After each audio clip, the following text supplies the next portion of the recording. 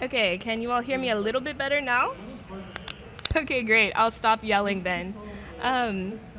Awesome. So here we have our Programmability lab, and this is located in San Jose, California.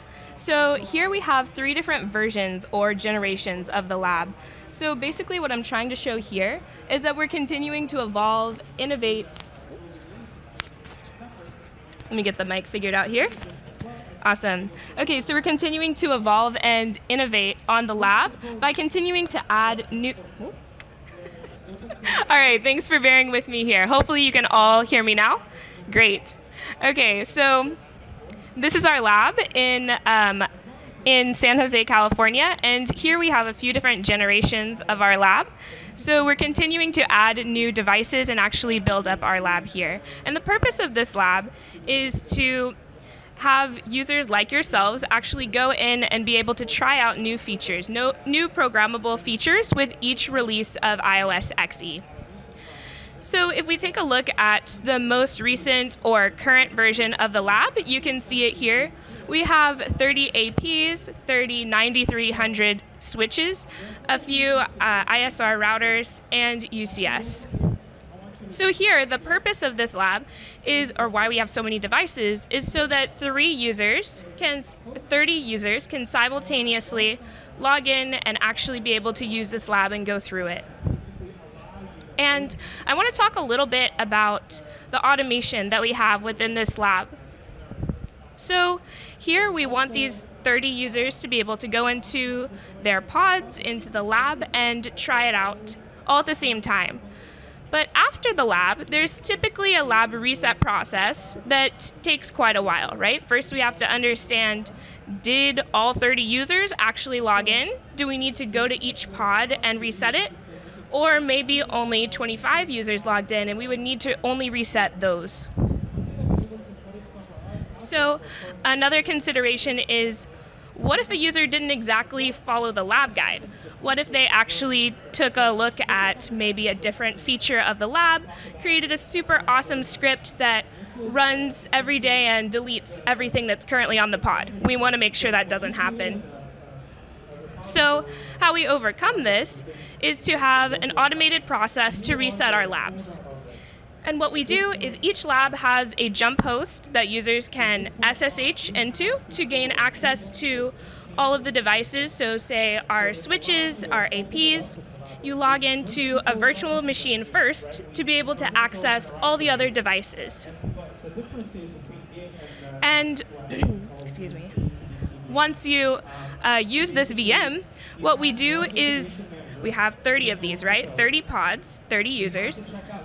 Every time we want to reset the lab, instead of going into each individual virtual machine and resetting them, we delete every virtual machine that exists, right? We delete them and we recreate them from a golden image of a new virtual machine. And that one has the starting config, the starting setup that we would want a user to have before they actually started the lab. So we completely wipe out all of our VMs and we recreate them from this new image, and we have a similar process for our devices. So we use zero-touch provisioning. And if you're unfamiliar with this, basically when you first get a device, you can plug it into your network, right? And then it will know to go out to some server and grab usually a Python file to go out and configure itself for the day 0 configuration. And so we go through a similar process in our lab as well. So every time we want to reset the lab, we have all of our devices go through this zero-touch provisioning or ZTP process. And at first, we started to do this after every event, right? After every time we have users logging in, we want to reset this process. But then we realized, hey, we don't want to actually have to physically remember to go hit the reset button to trigger all of these items to happen to reset both VMs and our devices. So what we do instead is we have on a time to schedule, so every night around midnight to 2 a.m., we kick off this process. So if anyone throughout the day has gone into the lab, made any configuration changes, changed anything in the VMs, we automatically know that the next day it will be reset, it will be a clean version of the lab, and anyone can log into any of the pods, and all should be ready to go. Next, I want to talk about a slightly different lab. So this one is located in Vancouver, Canada, and here we're using Ansible scripting to actually go in and configure BGP EVPN. Now, I won't get into too much of the details of BGP in this session, but ultimately the point here is we're using Ansible as a tooling to go out and configure our devices. Now I'm going to talk about a different lab. So this is called the Switching Innovations Lab, and the purpose of this one is so that users like yourselves can better understand what's happening in the newest, latest, greatest switches. So if you haven't seen, we actually have a lab this week where you can go into the Switching Innovation Lab and actually understand what's happening here and get hands-on experience. So I encourage you to go to that session later this week if you're able. But today we're not going to talk about what happens in that session. We're going to talk again a little bit about helping users go throughout this experience. So in this lab, we don't have the same setup where we have, say, the 30 pods, the VMs that we destroy and recreate in the reset process.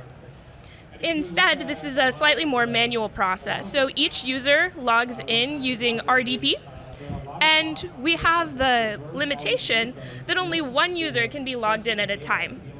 So this makes sense, right? One user is using a pod at a time, that's all fine. But what if someone finds an issue, right? There's something wrong and they need help. Typically the process would be to ask a lab admin or a TA, someone in the lab to help them with that experience. And what we may realize is that maybe something wasn't reset properly. For example, in one of the labs, we're working with telemetry. So we have open source model-driven telemetry. We're looking at a TIG stack, Telegraph Influx and Grafana. And this is all within a Docker container. And so what if that Docker container isn't running? It's not started yet. This would be a huge issue for the user, right? Because they would see, okay, things aren't working, things aren't running as expected. And so to overcome the issue of, say, the user realizing there's a problem and then needing the lab admin to log into their pod, right, take it over for a few minutes, and then return it to them once they've resolved the issue. To save time and efficiency, we've created a reverse tunnel. And so this reverse tunnel allows us to actually see what's happening. Is this Docker container running on each of the individual pods?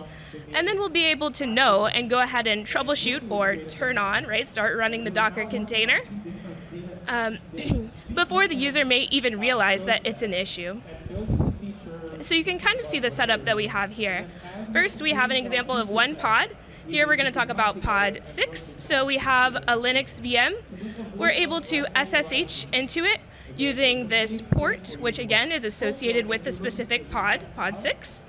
And we're able to access all of this from a separate virtual machine, right? So we don't have to disturb the user, we don't have to RDP into their pod, and we can already see what's happening. So here's an example of the scripts that we're actually using. And the main thing to call out here is we can see that we're actually checking to see if the Docker container is running, and we're going to go ahead and run the Docker container itself. Then we get the output from the pod to know, okay, yes, this Docker container is running, everything is on track for the user. Now, I'm not going to get into too many of the details here, but we do work with crypto keys, and that's what makes this reverse tunnel possible.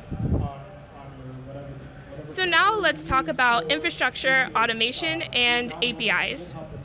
So really the purpose of this section is to show you or expose you to different resources that you may or may not be aware of.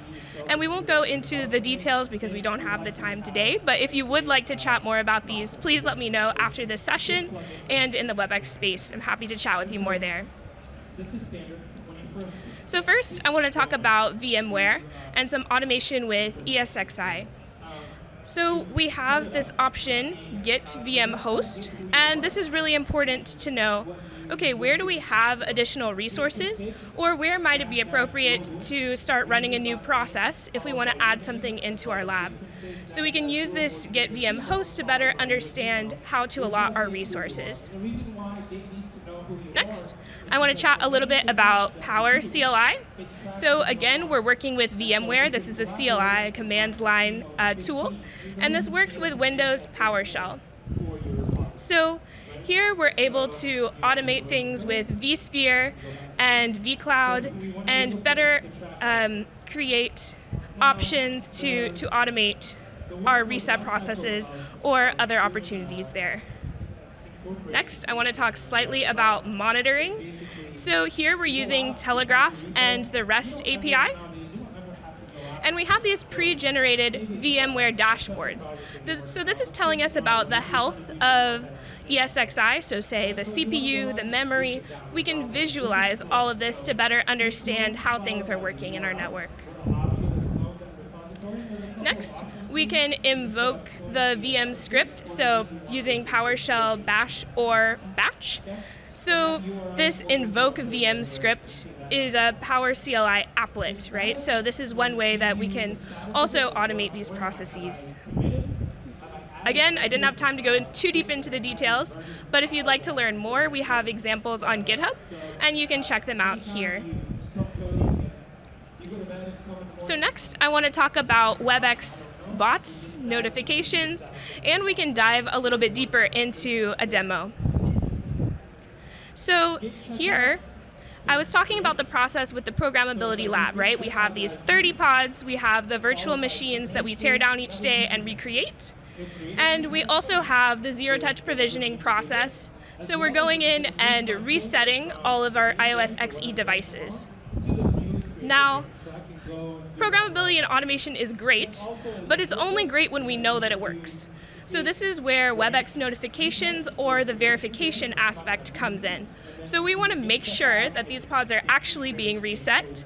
We want to make sure that everything is working as expected for our users, so we can, with confidence, say, yes, at the beginning of each day, after the reset process happened throughout the night, we know that the pod is ready to go and that all the lab sections are reset for our user. So how do we do that?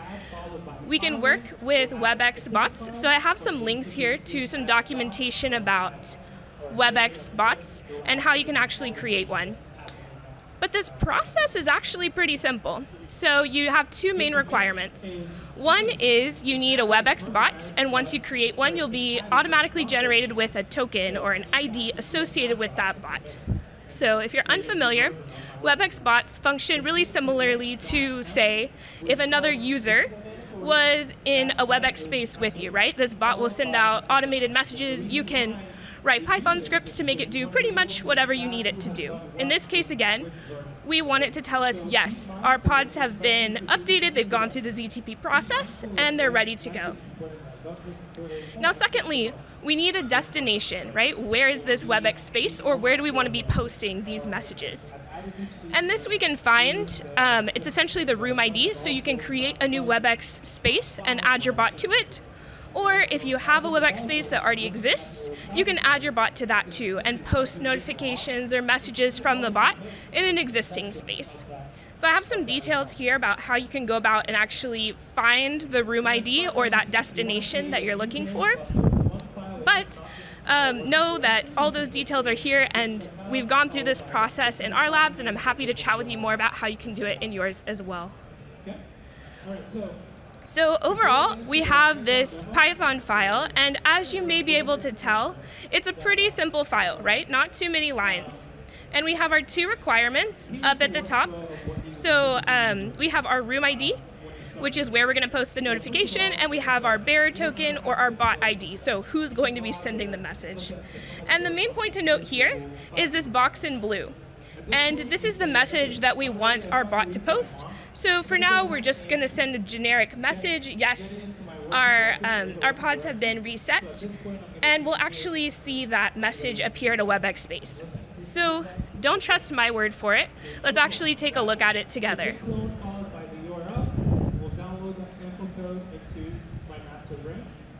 And then at this point, Okay. I can do two things. I have the option to just work here. If I know what I'm doing, I have no reason to create a branch. Or I can create a new branch followed my code. So I'm just logging into one of our pods here. Git checkout -b followed by my code. So I'll send a message in our WebEx space just so that we can see, okay, this was sent at 10:18 a.m. and we should be able to see that a new message will be sent when we actually run this Python script that I was just showing before. So let's see here.